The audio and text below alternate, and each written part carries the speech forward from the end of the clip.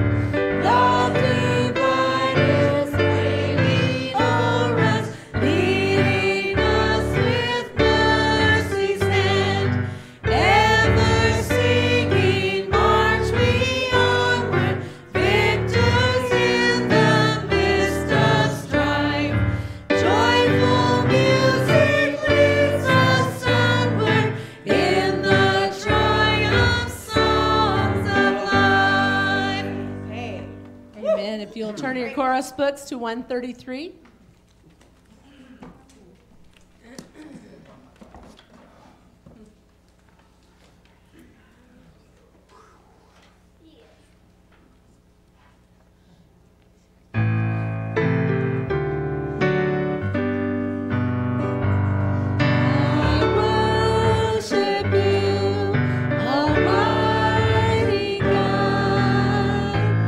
There is none like you.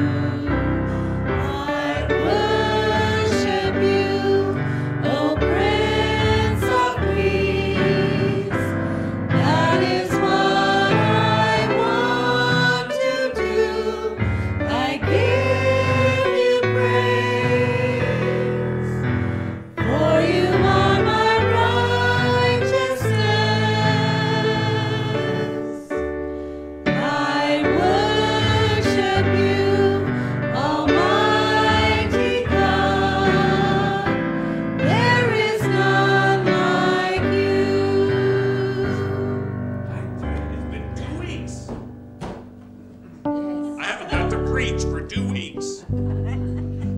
So I could preach every song. Every song we've sang today, there's just a strong message in. But today, this song is just a prayer. It's just a prayer. And every word in it is written. Sandra wrote it for a purpose. But the point is, we should sing it as a prayer. I worship you, oh my God. There's none like you. I worship you, O Prince of Peace. That is what I want to do. You know what?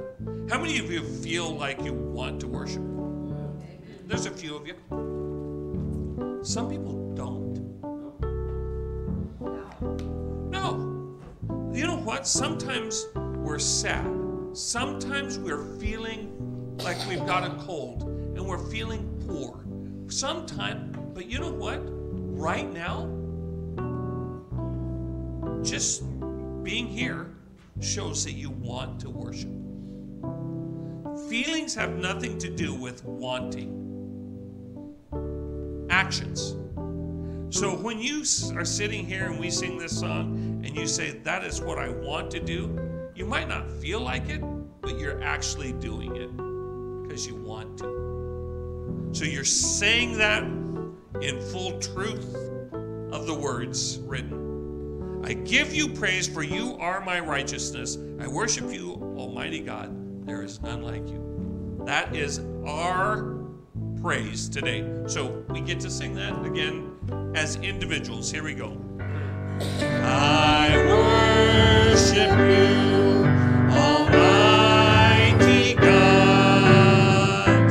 There is none like you.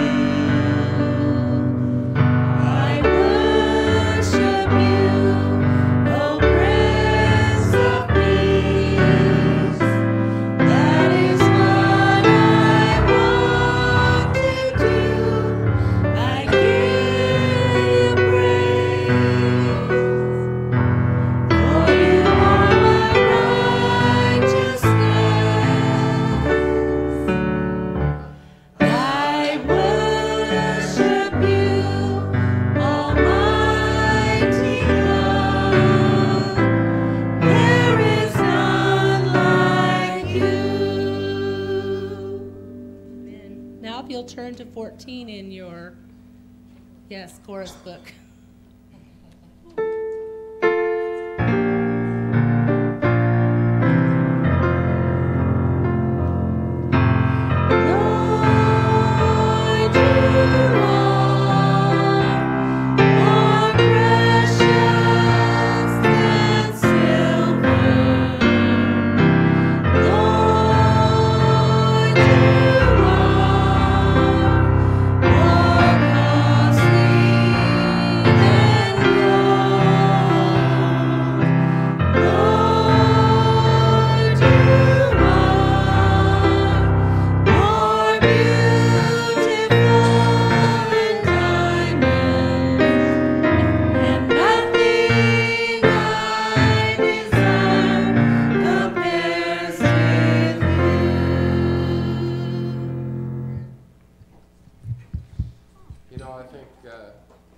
That snowstorm was a blessing. It just reminds us how precious this fellowship is, how precious this corporate worship is. It is different. It is not the same by yourself. No, it is not. It is so, so precious. Amen. Amen. I take the little darlings. Hi, little darlings. It's time for children's school. And Renee's going to be the teacher. Let's pray for her. Yeah. Heavenly Father, we just thank you so much for Renee. We pray that you will bless her as she instructs and trains these little ones for the future. In Christ's name, amen. Amen. All right, come on, you little darlings.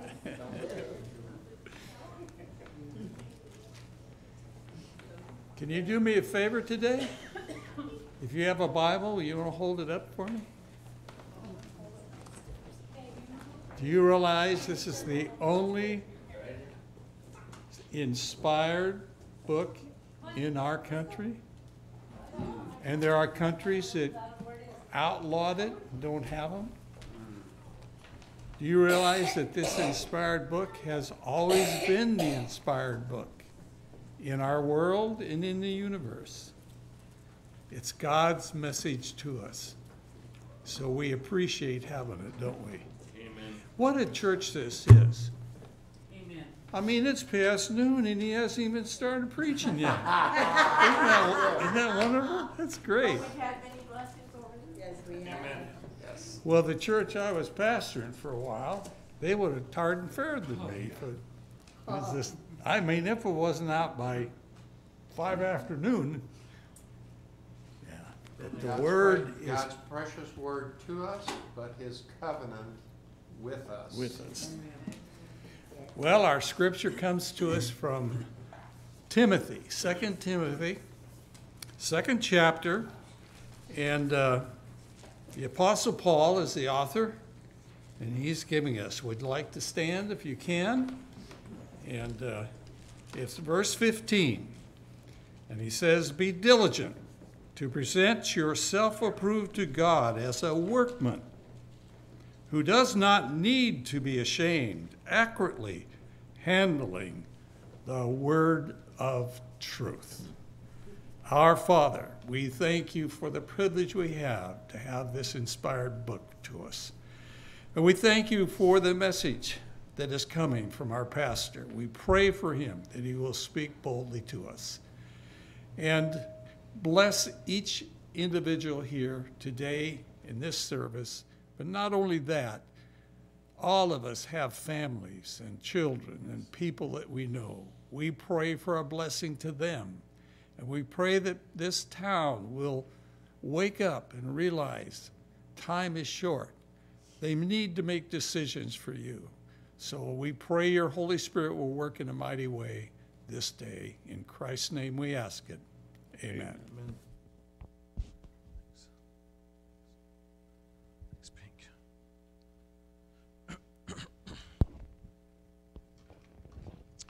All right, so we are continuing our series on growth. We're continuing our series on growth. And remember, we've based that in Ephesians chapter 3, verses 17 through 19, where, oh, do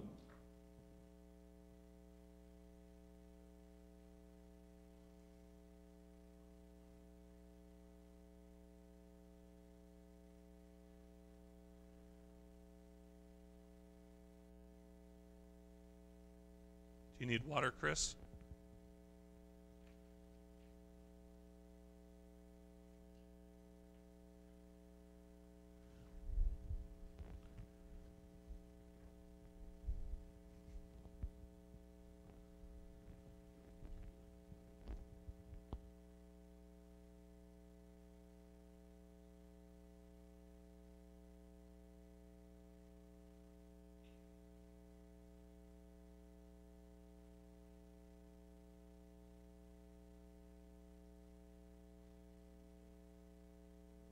That's all right.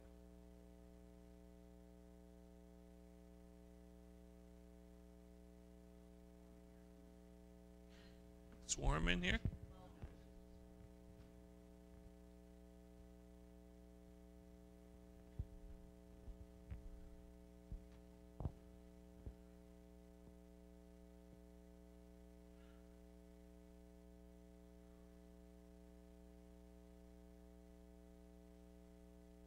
You okay?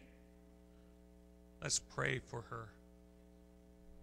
No, don't be sorry. Let's pray for Nev right now, okay?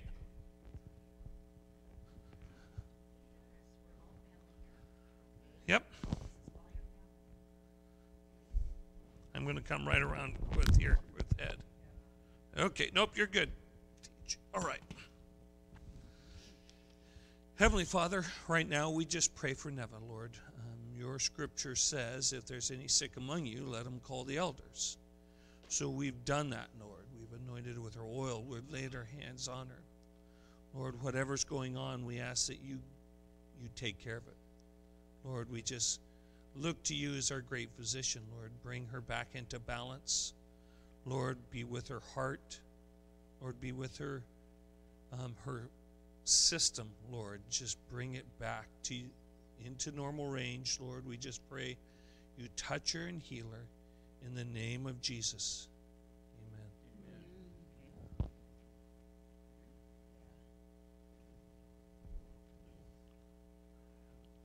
You okay? Yeah? Okay.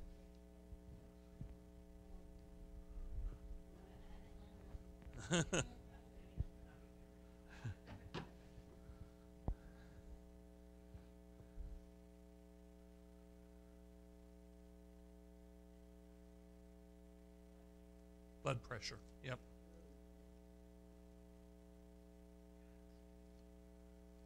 Okay. All right. So, growth. We've been talking about not only being educated in the Word. We did a lot of educating last year. We learned a lot about the spiritual gifts. We learned a lot about the proper worship. We learned a lot last year, and now we're looking at growing. We want our roots to grow down deep into God's love. And though I've been kind of saving it for the end, we might as well see the end at the beginning. Trees who have their roots grown down deep stand the storms of life. Trees who have their roots shallow don't. They get blown over. They tip over. They die. We want our roots to grow down deep in God's love so that we can stand. It says so we can be made complete. Is what Scripture says. And that's what our prayer is here.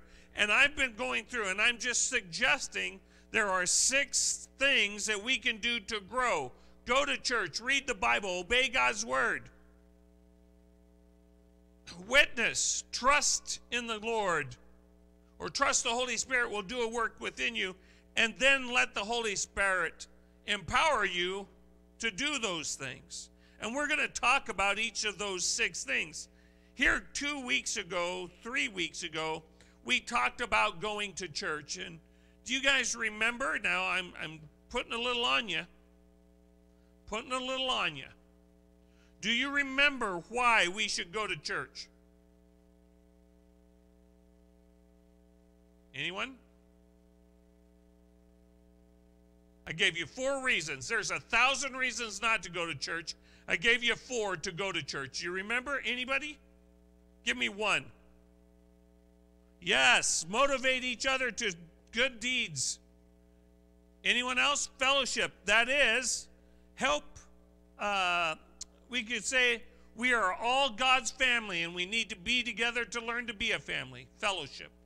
Anybody else? There's 2 more. Frank said it earlier. We use the gifts to help each other grow. And then the last one, Frank also said, it's different. Corporate worship is different than individual worship. And Jesus promised it to be so. Where 2 or 3 are gathered in my name, there I am in the midst of them. It's different. That's why we go to church. 2 weeks ago, we started the R of growth. And we said there are 3 things about reading the Bible. First, we need to realize it's God's message to us.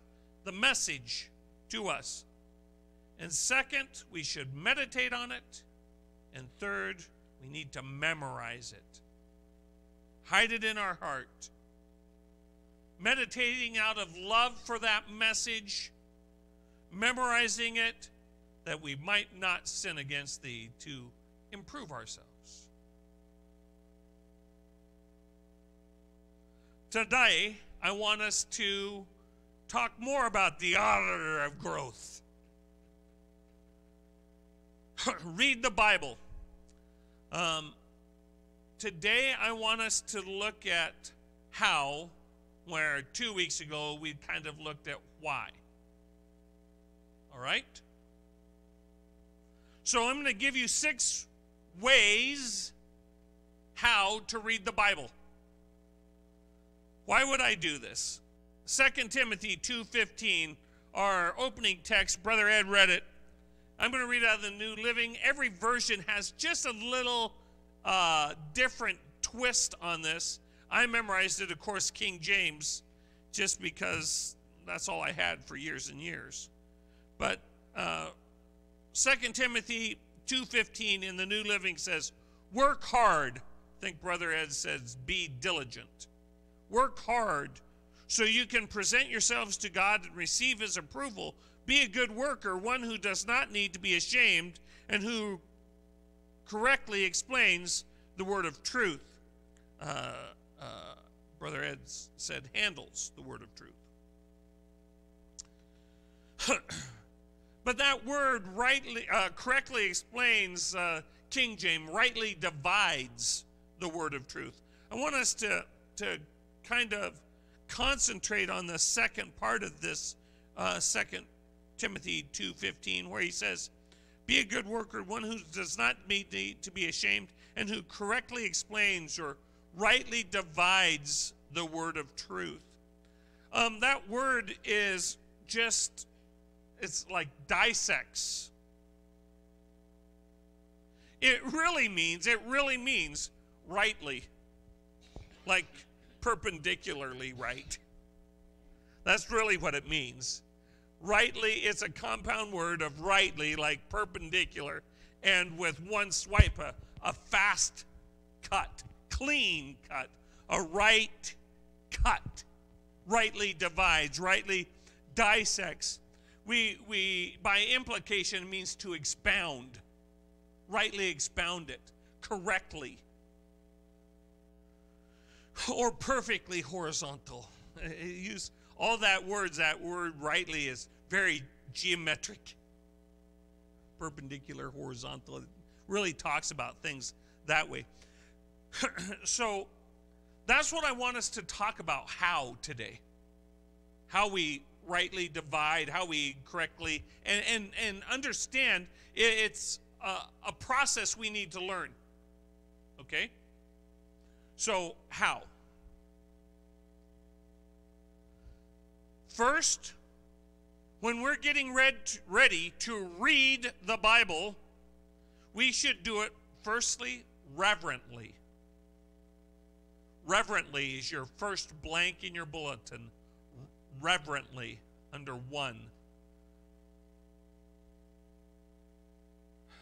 One of the things we need to remember, kind of piggybacking on 2 weeks ago, this is God's message to us. These are God's words to us. In John chapter 5, verse 39, Jesus said this to the Pharisees. He says, you search the scriptures because you think they give you eternal life. I think there's people today that would say that. But the scriptures point to me. When we're reading this message, it's God's message to us to point us to Christ. We need to approach that reverently. This isn't just history. This isn't just literature. This points to Christ. We should approach it reverently. Hebrews 4:12 says that this word is living and active, sharper than any two-edged sword. It is sword cutting between soul and spirit, between joint and marrow. It exposes our innermost thoughts and desires. You ready for that? Go toward it reverently.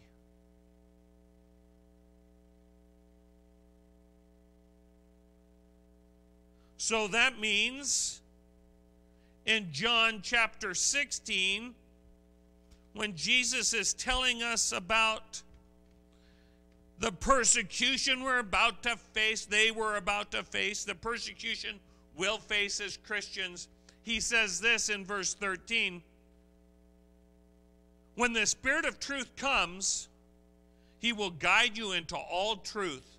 He will not speak on his own, but will tell you what he has heard. He will tell you about the future. He will bring me glory by telling you whatever he receives from me. All that belongs to the Father is mine. This is why I said, the Spirit will tell you whatever he receives from me. This word has to be approached reverently in the Spirit of God. So as you get ready to read the word, which I encourage you to do, read it like a message from God, pray for the Spirit to guide you into all truth. These are spiritual words.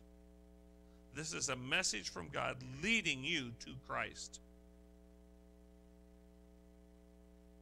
So, the next 2 points, points 2 and 3, are kind of in general too. Reverently was kind of in general. We should approach it reverently. But second, we should do it individually. We should approach God's word. We should read God's word individually. I just laid, there are hundreds, literally hundreds of verses I could have used for this. And I tried to pick one out of the Old Testament, one out of the New Testament, both of them very well known. Psalm 119, verse 15 says, I will study your commandments, not we will. I will study your commandments and reflect on your ways. I will delight in your decrees and not forget your word. I will do that. In our opening text that Brother Ed read us, what I just got done reading, it says, you study, you work hard to be, to show yourselves approved of God. Not you church, you individually work hard. See, it's your, boy. It is my responsibility to teach you to the best of my ability. It's your responsibility to learn. You as individuals must read that word. You cannot get what you need for yourself by sitting and listening only corporately to the word. You have to interact with it individually. You must read the word. So that gets to number 3. Not only reverently, number 1, 2, individually, but 3, corporately. I'm not saying that we shouldn't hear the word corporately. We shouldn't have the word read corporately. I think it's very necessary for us to do that. Hebrews 10:25 says that we should not forsake the assembling together, as some are in the habit of doing, but to encourage one another, even more as the day approaches. There's an encouragement to meet together. In 1 Corinthians chapter 14, verse 26, that's Paul summing up everything he said in chapters 12, 13, and 14. He says, well, my brothers, let's summarize. That's how I knew it was a summary. When you meet together, not if, when you meet together, one will sing, another will teach, another will teach. What will they teach? The word, corporately. It's necessary for our growth. When we read the Bible, we should do it together. But we need to do it as individuals. And we should always do it together or separately, reverently. So I almost did individually and corporately first, and then reverently second, because really, reverently applies to you as individuals and to us as a church. Now, is reverently the way we act and the way we, does that make it more reverent? Okay. Let's quit beating around the bush. You know I will always, if I have it, come to this word, or to this with a suit, coat, and jacket on. Or suit, jacket, and tie. Only reason, that's me personally. But when I approach this word, I'm going to give it the most respect I can. But can I be in a suit and tie and treat it disrespectfully? Yeah. So this has nothing to do necessarily with reverence. Do you understand what I'm saying? But that's just me. That's my thing, to treat this reverently. When we read the word at the beginning of service, we all stand.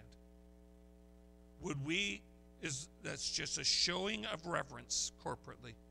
Now, can we be unreverent by standing also? Could we sit and be reverent? Yes. So I'm not trying to say you must wear a tie and you must stand when the word is being read. However, the reason we stand is an attitude. It's just our way of showing reverence to the word corporately. This is my way to show reverence to the word corporately. I'm not saying you have to do what I'm doing. And I'm not saying people who come and preach that don't wear this are not reverent. I'm not saying that. This is just my thing. I'm not doing it for a fashion show. I'm to show reverence to the word.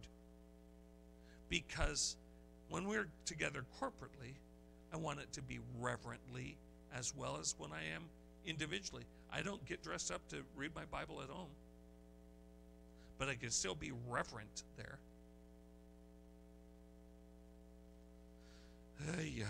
That's a whole nother sermon. I already got. So, reverently in general, individually and corporately.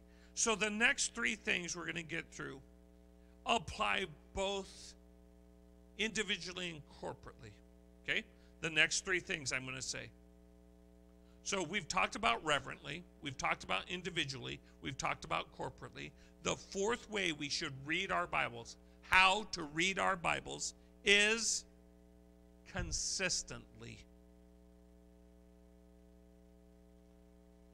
Psalm 1:2. We read this 2 weeks ago. Psalm chapter 1, verse 2 says, "But they delight in the law of the Lord, meditating on it day and night."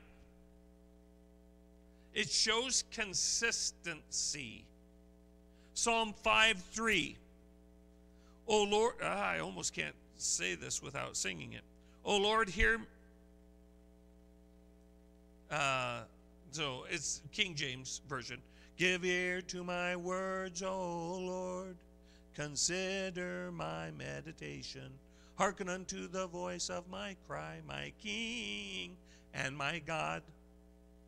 For unto thee will I pray. My voice shalt thou hear in the mornings. O Lord, in the morning, when I direct my prayer unto thee and will look up. Every morning I will look to you. The New Living says, listen to my voice in the morning, Lord. Each morning I will bring my request to you and wait expectantly. It's consistency. Now, for years and years and years, we were taught it took 21 days to form a habit, right? So that, I don't know. Now new studies are saying 66 days are required to form a habit. Some say you need to do the 21-90 rule. 21 days, do it nonstop, and then 90 kind of put it into practice. If you miss one day in those 90s, it's okay, but really work to keep that as a habit. And once those 90 days are up, man, it's a habit for you.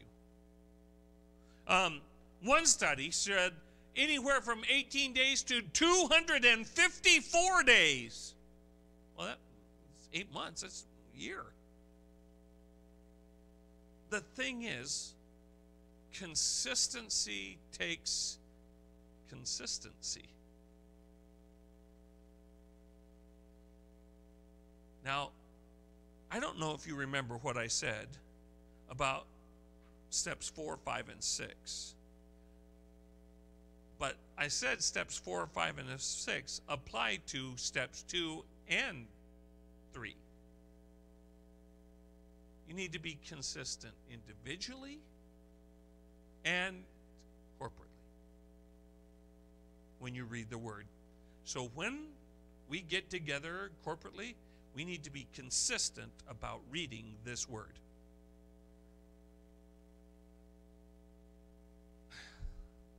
Number 5, methodically. Number 5 is methodically.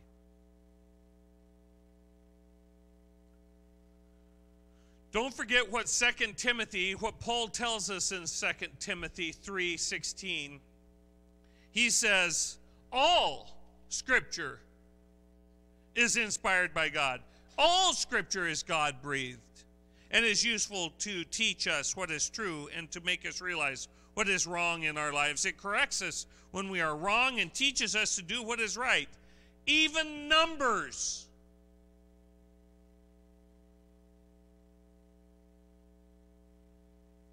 Even Habakkuk.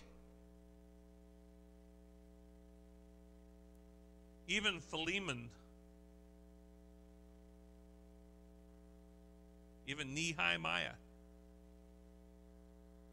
All of those things. You know why? If we've read the whole Word, we know what happens in this. Here I raise mine Ebenezer. Ebenezer, isn't he in Scrooge? What is the Ebenezer? Right here, they give you a hint. 1 Samuel 7:12. A stone commemorating God's deliverance of his people. Literally, it means a stone of faith. They set a stone. They called it Ebenezer. When God showed his faithfulness, we need to know all the Scriptures. That's why you need a method, not this. What am I going to read today? Oh, okay. What am I going to read tomorrow? Oh, nothing. It closed. I'll just skip today. That is sporadically. We need to be methodically approaching the Word of God. Get to front to back, beginning to end, so we can read it all. We need to read all the Scripture because it's all God-breathed, and all of it is worthy to teach us what is wrong and right. And then we can sing that song, and instead of thinking of Scrooge and the Ghost of Christmas Past, we can know what raising my Ebenezer means. He did when he wrote it. That's the importance of being methodical in your approach, individually and corporately. Need to get through the entire Word. So get ready for a series on Numbers.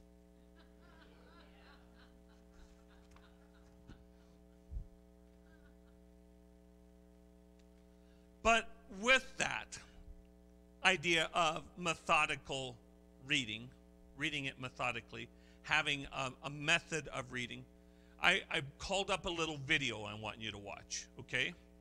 So, Don, this is where I'm going to have you. Hopefully it's still up. I really liked this. Again, I've had several things come across my desk that have really just hit points that I was doing anyway, but just in a different media, different way. So let's watch this little clip, How to Read the Bible. Did you know that for just about every passage of Scripture, there are literally thousands of interpretive choices? For example, if you asked 1,000 people to comment on a particular Bible passage, you'd likely get a lot of different answers. But think about how the answers might differ if you asked people from other parts of the world or from other time periods. Yet for each passage of Scripture, there is still one interpretation that's better than the others. So how can we know if we're reading and interpreting the Bible correctly? Well, first, engage the text.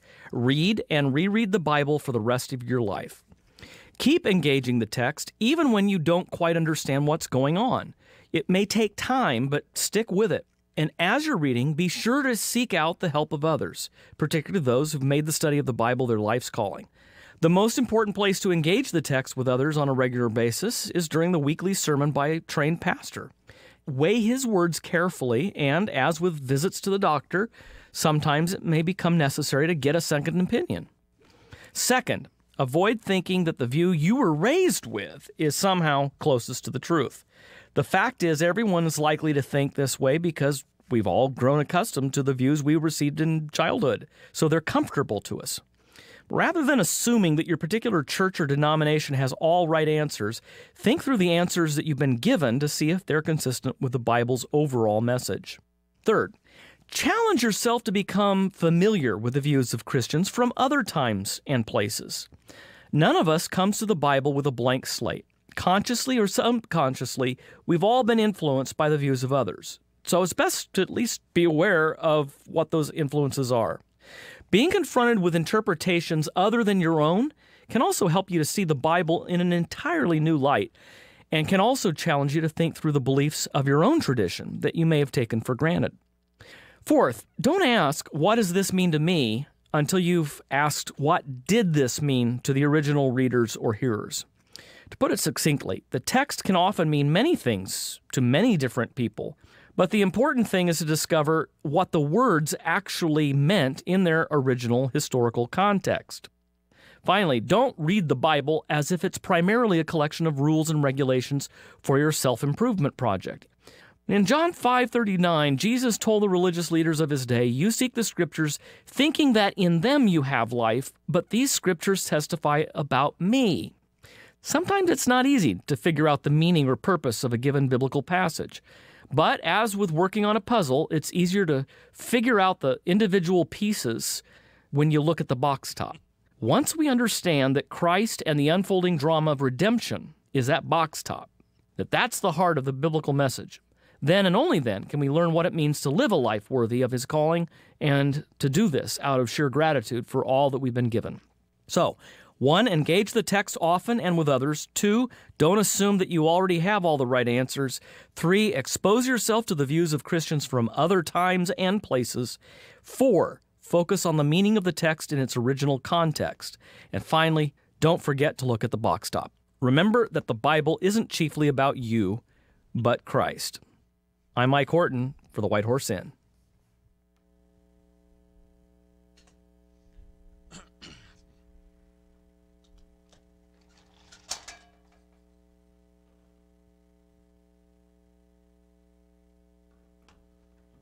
So that idea of methodical, in-depth study, not just a surface read, which I think is important to read it like a letter, like a message from God, but then stop and engage the text. Take it deeper. Spend time with it. Ask other people what they think it means, how you think it means. Do that methodically with all the Scriptures. both individually and corporately. If a church doesn't engage in that, that's another message. And then last, how should you read the Bible? Deeply. And that's what I meant. That kind of goes with what we just watched. Really, in our opening text, Brother Ed says, be diligent. The New Living says, work hard. The King James says, study to show yourselves approved of God. That idea is to, it really means to use speed, to make an effort, be earnest, to study. It's going to take time. It can't just be a passing thought. Now, should it be in your passing thoughts? Amen. But as anything else in life that's worth anything, it takes your effort. It will take effort. I'm reminded of the Bereans in Acts 17:11 that took what was said, received it with gladness, but then took it to the scriptures daily to see if what was being said is true. That takes time. That's why I give you these, so that we don't have time here for you to take this to the scriptures daily, because we are here for one day.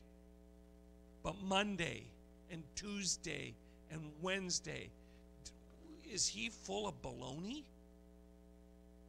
What is he saying? Is it really biblical? Because you individually have to be taking it deeply, and then we corporately must dig into things besides, God loves you so much, he doesn't want you poor. I like when that little clip says, the Bible is not some self-improvement project. It's not for our self-improvement project. That's not what it was written for. And we shouldn't approach it as a self-improvement project. It leads us to the only way we have back to God, Christ Jesus. It is everything for us. We have to go deeply with it. Amen? All right, so with that, I'm going to invite the musicians and singer to come. Are you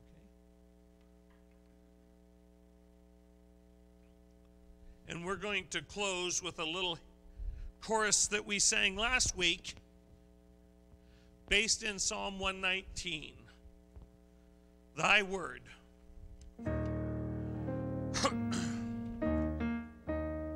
So we're going to sing Thy Word. It's just the chorus of a song that is much longer, but this literally is the scripture set to a tune.